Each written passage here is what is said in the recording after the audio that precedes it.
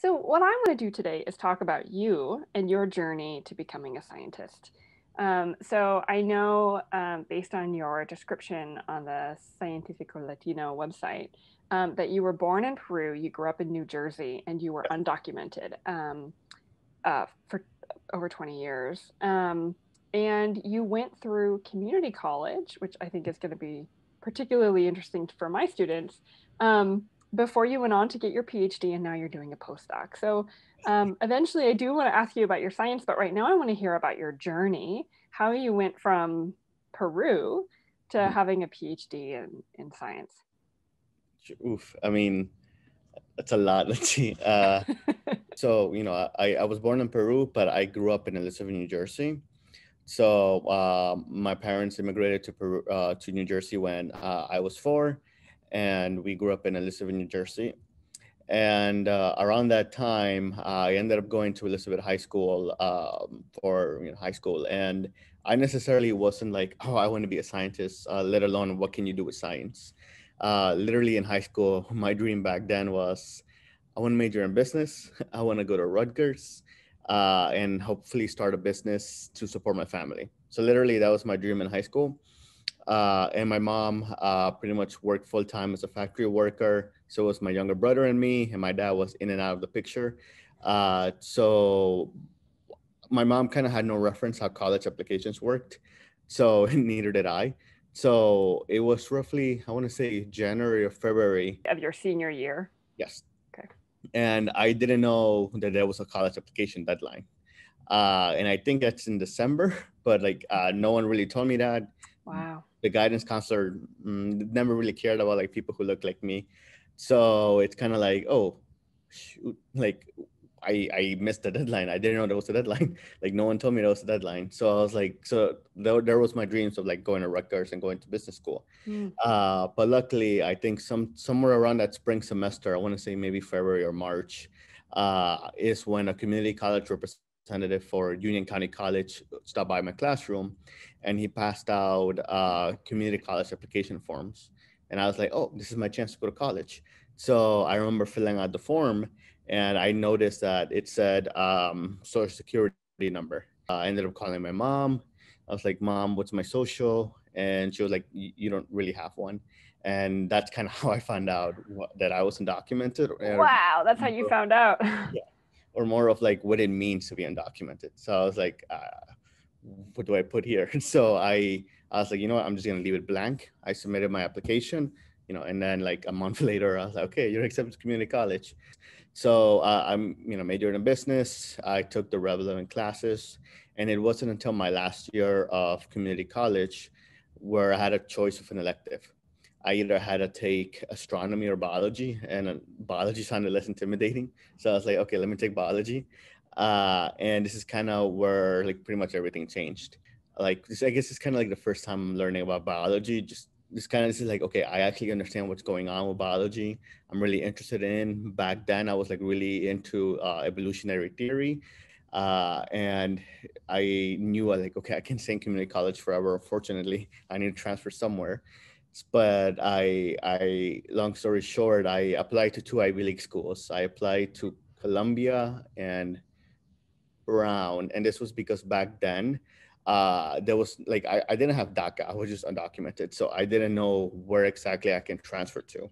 So I applied to those 2 schools. Unfortunately, you didn't apply to any other schools? I didn't. You applied to 2 Ivy League schools. Yeah. No other schools. So the reason behind that is because there was a community college fair, a transfer fair, and there were a lot of New Jersey state schools. So I pretty much went to every single New Jersey state school, and I was like, look, my GPA is 3.98. I'm majoring in business administration. I did some community outreach through Phi Theta Kappa. I want to major in biology. Can I transfer to your school? But I'm undocumented. And wow. Pretty much every university was like, you can apply to my school. Wow. You need a social security number to apply to my school, or we're going to have to charge you out-of-state tuition, even though you've been in New Jersey all your life. And for me, I was like, okay, great. I can do state schools. Wow. So that's kind of why my only option literally was Ivies. I actually have a funny story. I in addition to the 2 Ivies, I was unfamiliar with the New York system. So in addition to applying to Columbia and Brown, I tried to apply to Barnard, and I didn't know that Barnard was an all-women's school. So when I meet with the admissions officer, I explained my situation, and she was like, "I'm sorry to hear that, but like, I'm sorry about your situation, but we're all-women's school." I was like, "Oh, I didn't know that." Wow, that's great. And I kind of lucked out because a colleague of mine who was also undocumented, he kind of told me after I got rejected by the Ivies, like, I found out about this CUNY system, City University of New York. They accept undocumented students. You should think about transferring there. And then this is the first time I heard about it, and I was like, I need to go somewhere. So I kind of just transferred to the first CUNY school that I saw, and that was Queens College. And back then, because I moved states, I was charged out of state tuition. So I could only really afford one class, maybe two if I was lucky. So I ended up transferring after a year at Queens College to York College. But pretty much York College to me was where everything changed. So I ended up taking a biology laboratory course. And one day, one of the professors, Dr. Simon, asked me, "Have you thought about doing research?" And back then I was kind of like, I didn't know where exactly that would lead me. So I was like, okay, let's set up a time to chat. And pretty much that one conversation pretty much changed everything. I ended up being a student of hers for 2 years in her research lab. Wow. And there we kind of published a couple of papers on the social behavior of the fruit fly. So fruit flies, just like us, they have social behavior, except when they're stressed, they release this stress molecules telling other fruit flies to avoid them. So kind of what I studied was what are the neurotransmitters, chemicals like dopamine or serotonin that make the fruit fly release this chemical to avoid the other fruit fly. So I ended up doing 2 years of research under Dr. Simon, and kind of because she invested in me, other professors in the biology department invested in me, and even in the physics department. So it was kind of like a domino effect.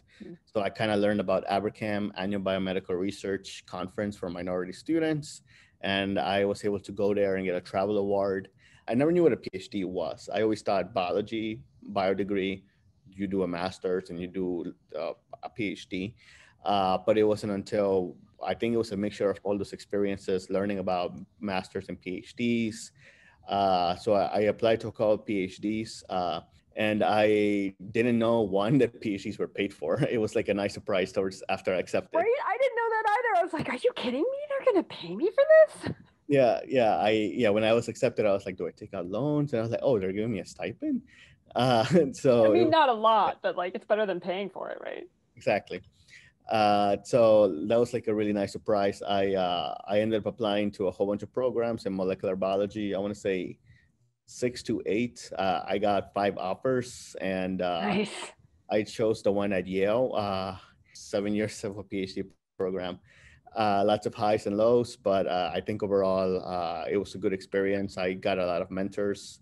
I did a lot of diversity and science outreach efforts, and I kind of helped improve the climate over there at Yale by helping recruit 100% scientists and building a community for others like ourselves. So tell me about, I want to hear about your research, and I Sure. want you to explain it like you're telling my grandma. I want, Yeah. I want my grandma to be able to understand it. I always tell my students that also.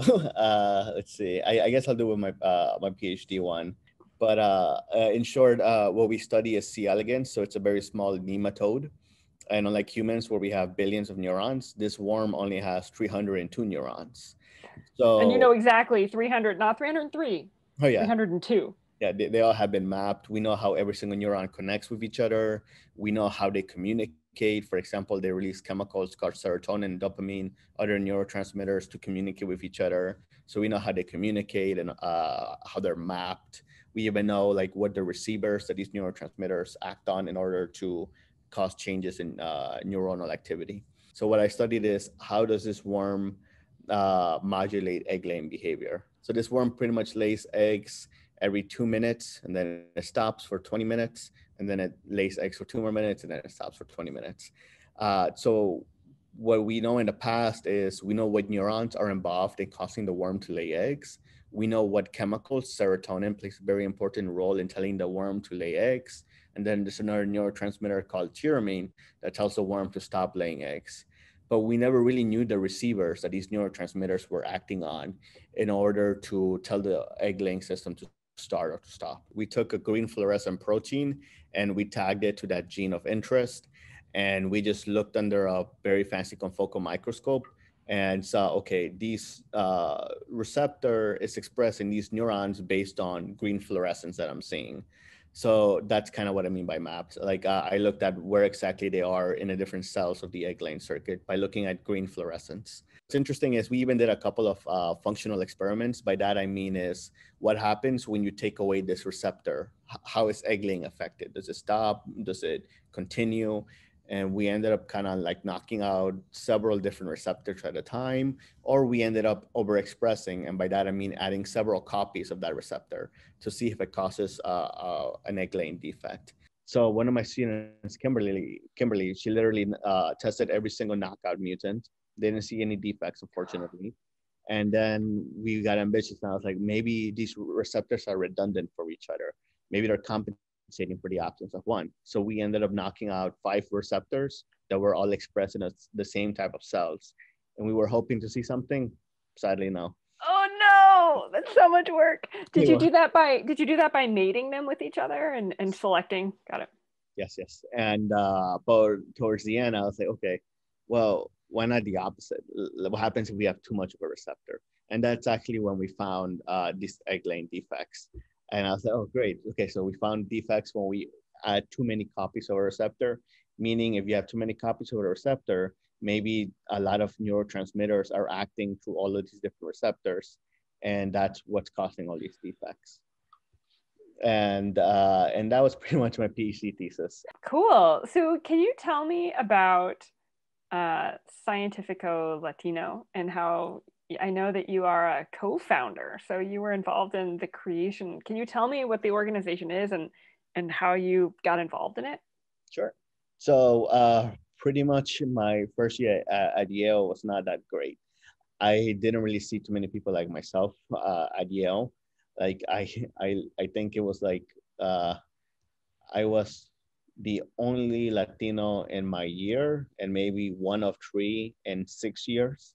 Wow. So definitely lots of imposter syndrome. Like, do I belong here? Like, kind of see people like myself.